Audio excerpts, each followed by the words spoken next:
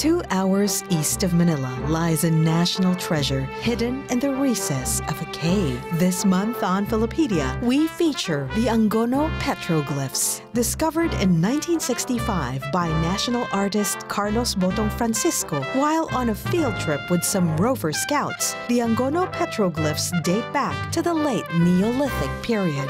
The 127 human and animal figures engraved on volcanic tuff are considered to be the oldest known art carvings found in the caves in the Philippines. It is believed that these carvings were a record of our ancestors' lives, including birth celebrations, feasts, and deaths. Presidential Decree number 260 declared the Angono Petroglyphs a national cultural treasure and is included in the 100 most endangered sites of the world. Know more about the Philippines on Filipedia.